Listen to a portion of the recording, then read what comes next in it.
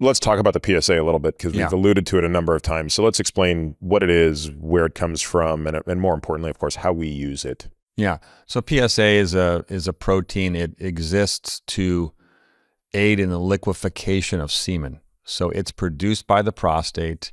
And if one were to measure PSA in semen, it would be very, very high. I always tell people, if you looked at PSA in the semen, it would be, I don't know, 100,000 nanograms per milliliter of PSA in semen. It's designed to be there, and it exists there to liquefy the semen to help in the process of fertilization. It is not designed, and it should not exist in the blood, but a certain percentage of PSA made in prostatic epithelial cells leaks into the bloodstream. And when we do a PSA blood test, we're measuring the PSA that has leaked into the bloodstream from a prostatic epithelial cell. Now, most of the PSA that leaks into the bloodstream is bound to other proteins. A certain percentage— And is that like albumin mostly, or sex-member binding globulin? Alpha-chymotryptin. Oh, so it's its own separate binding protein. Yeah. It has— that's the most common protein that PSA binds to, but it can bind to a family of 3 or 4 or 5 different. But these are prostatic proteins. Yeah. Yep. It's bound. Now, how much it's processed, because as you know, proteins just don't come out finished. They grow into their final state, and they grow by shrinking, right? They get things snipped off of them as they're maturing and going through that process. As PSA is evolving in the normal kind of development of its exocrine function, it gets snipped into smaller and smaller states. Fully processed PSA can float around in the bloodstream freely. That's free PSA. So if you have a benign prostatic epithelial cell, a lot of its PSA will be fully processed and ready to go in the ejaculate, let's just say. And if it leaks into the bloodstream, it can float around freely. You can measure it in an assay, and it's what we call free PSA. A lot of the unprocessed or incompletely processed PSA is bound to protein. Alpha-chymotryptin is the most common one. And that is what we would consider to be, when we do a measurement of, when we're looking at total PSA, you're measuring mostly bound PSA and some free PSA. And that ratio we use, you and I use in our practices, to help discriminate against PSA that's in the bloodstream that may have leaked from a cancer cell or may have leaked from a benign epithelial cell. Now, there are other siblings of PSA that are also produced in prostatic epithelial cells, of course, all in response to androgens. They're produced in those cells, and they can also leak into the bloodstream. And we use those in some advanced PSA-based blood testing as well. But in general, when we are measuring PSA, we are measuring the amount of PSA, this protein, that's leaked from a prostatic epithelial cell into the bloodstream. We can refine that value by saying how much of it is, how much is there and how much is free. If we have high amounts of free PSA, 30% for example, then we can have good reassurance that most of the PSA in the blood that you're detecting is from benign cells. When most of the PSA that you have in your blood is bound, very limited amounts of free PSA, that's a strong marker that there's something going on, i.e. that cancer cells are leaking the PSA into the bloodstream.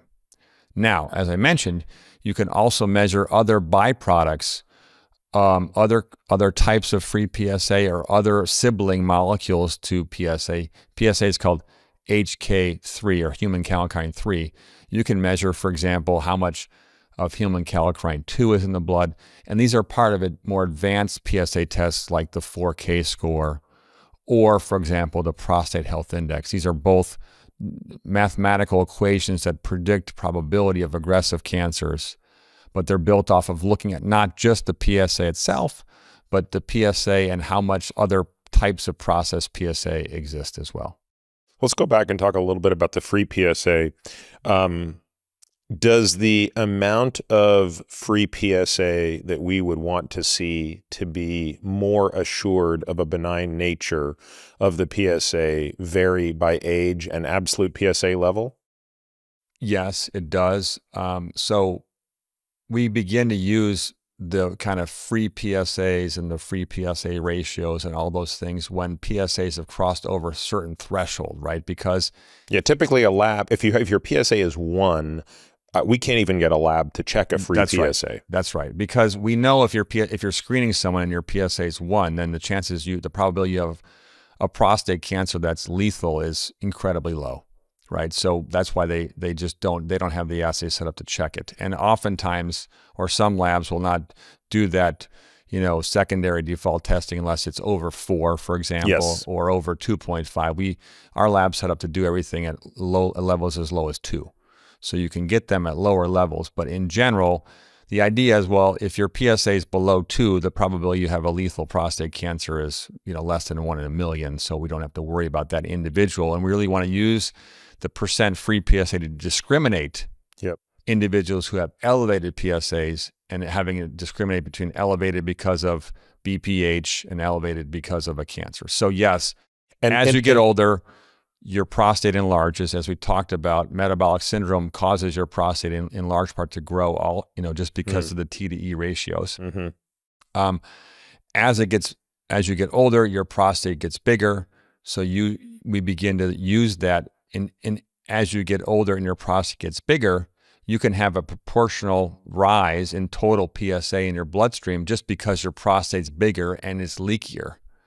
But you can easily tease that out by looking at the percent free PSA. So if the percent free PSA is over 18 to 20, then you can be pretty well assured that that's likely not coming from some aggressive, bulky tumor. What about with prostatitis when we see these huge spikes? Everything goes PSA? Up in those cases. But does the free still remain disproportionately high? Well, it's a good question. I don't use free PSA in people because I'm tracking what the etiology is. I'm tracking it. I'm literally looking for trends for coming back down to a new baseline. Yeah. So yeah. Okay. Let's talk about 2 other ways we use the PSA, the density and the velocity. How do those work? Yeah. So as I mentioned, as you get older, your prostate on average gets bigger, not for all men, but for many men. And when that happens, your PSA can concordantly rise because it's just your prostate gets bigger and it's equally leaky, so the PSA can kind of go up. Now, what we look at is the ratio of the PSA value to the prostate volume. And that, as you alluded to, is called PSA density. And in general, when I educate patients, I tell them, well, we want a PSA to be about 10% of the volume of the prostate or less to kind of be in a safe range. So if your PSA is 4 and your prostate's 40 grams, which is about average size for a 60, 65-year-old guy, that's a PSA density of 0.1. We know that is correlated with the low risk of having an aggressive prostate cancer. So when I'm looking at someone's case, I want to know what their PSA density is. If the PSA density in a young man, frankly, is more than 0.1, I get a little worried. If on an average age person, if the PSA density is more than 0.15, I start saying, let's do some additional testing. So you put everything together, but yes, PSA density predicts likelihood that you'd ever be diagnosed with prostate cancer. It predicts aggressiveness of a cancer if you're diagnosed with it, and it actually predicts your outcome if you have a prostate cancer. So the higher your PSA density, the more significant your disease will be.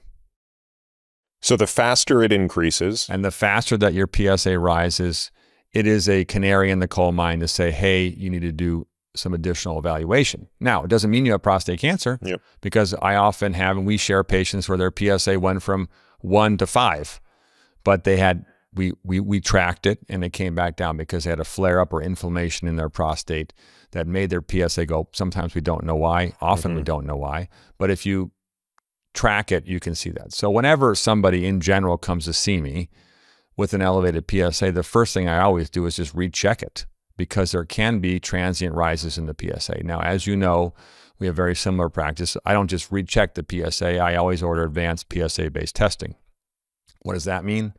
That is testing that involves looking at the percent free PSA and then other things like -2 Pro PSA for the prostate health index test, or the 4K score, which basically looks at different kallikreins and their ratios. So, and you and I discussed these tests in great detail in the first podcast, so we can also refer people back to those so that I won't make you re-explain them. But it does surprise me that the official screening guidelines for prostate cancer don't make any recommendation on the use of PSA testing other than something benign like every patient should discuss this with their physician, which is a real cop-out in my view of what we should be doing. Is that? Well, it depends on which guideline you're looking at. So the American Urologist. This is the guideline. U.S. Preventative Services. This is the U.S. Preventative Task Force and the CDC. And there's one other that is... Yeah, the American Cancer Society, the American Urology Society, the National Comprehensive Cancer Network. They're a little bit more progressive. They really suggest that you should talk about the risks and the benefits of screening. They kind of skirt around the idea of, well, how do you properly screen for... Well, AUA and the American Cancer Society don't get into details up front. They say start the discussion with like, what's your potential risk for developing prostate cancer? You can ascertain that with the family history. Again, if you're reading the AUA guidelines or the American Cancer Society guidelines, you already have a leg up on the average internist, because an average internist is just looking at general things they learned in med school or the U.S. Preventative Services Task Force, which is too general and too vague. So I totally agree with you. I like and personally reference everybody to the National Comprehensive Cancer Network's prostate cancer screening guideline.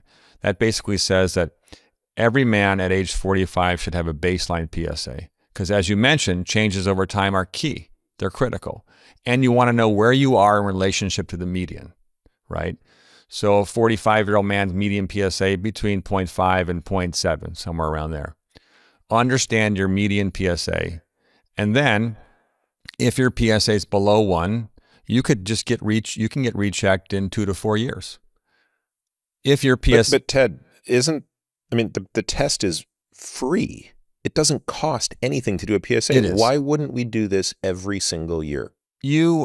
I guess the argument against it is that there can be natural variations in PSA. Again, if you're a smart physician, you're going to pick up that, hey, there's natural variations. And if it goes up from 0.7 to 1.5, I'm going to recheck it and it's still in a safe range, et cetera, et cetera. I think that... But isn't that all the more reason to do frequent testing if there's natural variation? Because it also means that if you're testing infrequently, you're more likely in the presence of natural variation to miss what the actual trend is. Like, think of the following thought experiment, right? So I love doing the thought experiment. So my thought experiment with colorectal cancer is, imagine you had a low-cost, zero-risk colonoscopy that you could do on somebody every month.